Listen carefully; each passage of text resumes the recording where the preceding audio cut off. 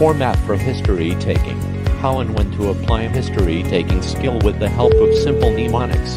GCSE, Opera, Socrates PDA, P3 Maftosa. Let's start with GCSE. It comprises of different aspects of behavioral and ethical components like greeting. It includes shake hand and supportive conversation to take a good start, like you can say, "How can I help you today?" Confidentiality. Remember, everything you are going to discuss with patient is a secret. Concern. If anything in particular patient is worried about or have question. Sympathy. Provide emotional support when necessary while maintaining the professional boundaries. Empathy. Much similar to sympathy. Let's see how to apply Opera. Onset. How did it start? What were you doing when it started? Did anything happen prior to it? Most of the time it is written in the task. Just check it with the patient. Progression. Has it been getting worse or has it been getting better? Aggravating factor. Have you noticed what makes it worse? Relieving factor. Have you tried to make it better? Associated symptoms.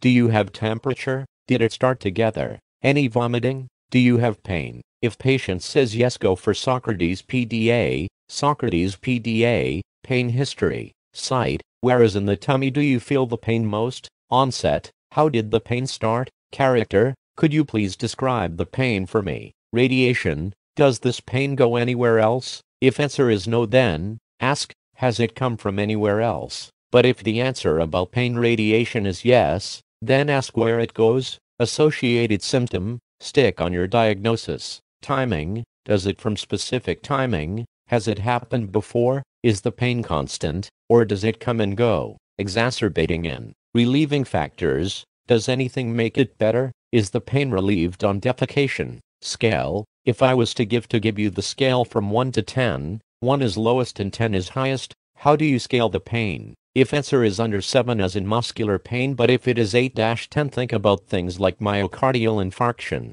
Progression. Is it increased or getting worse? Duration. Always written in your task. Anything else? Next is P3 Maftosa. 3 Ps. Present complaint. Past complaints. Personal history. Let's start with present complaints. Do you mind if I ask you what has brought you into hospital? Here, usually the first thing comes out of patient month is chief complaint. Past complaints. Similar complaints. Has anything like this has been happened to you? For how long? What did you take for it? Is it well controlled? Are you taking any medication? Do you have any long-time medical condition? If yes, then ask how long. Is it well controlled? Ask about hospitalization, saying have you ever been hospitalized? If says yes, then ask what for. For example, for any procedure like endoscopy. Next step is personal complaints. I'm going to ask you few personal questions, and whatever you say will be confidential. Smoking.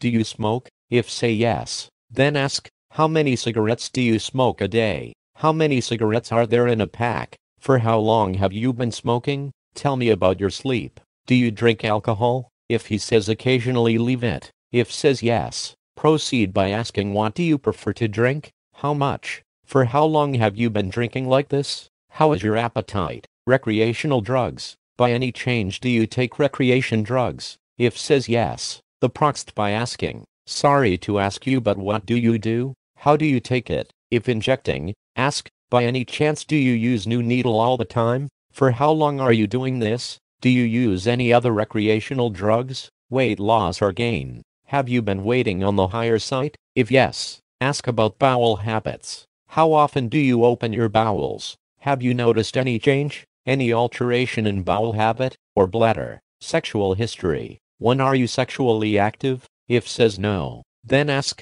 have you ever been sexually active? If patient is sexually active, then ask, sorry to ask you this, but are you in a stable relationship? For how long? Do you practice safe sex? Do you use condoms? Are you on any contraception? What is your sexual orientation? Which route do you take? Did you travel abroad before your symptoms? Did you have any sex relationship there? I am sorry to ask you, but by any chance, your partner has any sexual relationship? If patient is a woman, ask about 4P, period, LMP. When was your last periods? If more than 4 weeks, then she might be pregnant. If she is not sexually active, then she is not pregnant. How many days did they last? Are they irregular? Do you get pain? It can be of ovulation. Any bleeding between your periods or after intercourse. It can be due to ovulation, hormonal imbalance, cervical polyp, PID, cervical erosion, contraceptive. Do you experience safe sex? Are you on pills?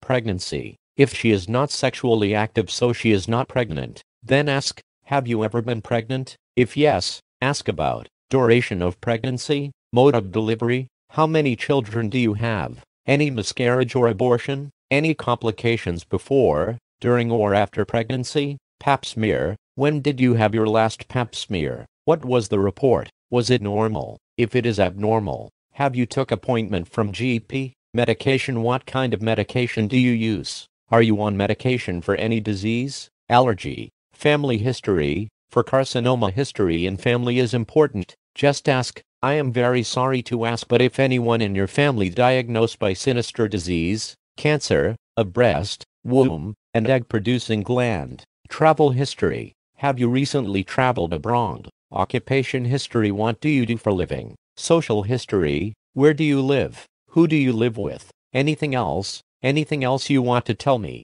to the end take your time for impression, then, turn to the examiner and say based upon my history, my most probable diagnosis is this, my differentials are this and that, and I should have ruled out this and that, only if you have forgotten to rule out anything in your history. Thank you for watching, stay connected and subscribe this channel for more interesting medical professional videos, and good luck for your exam.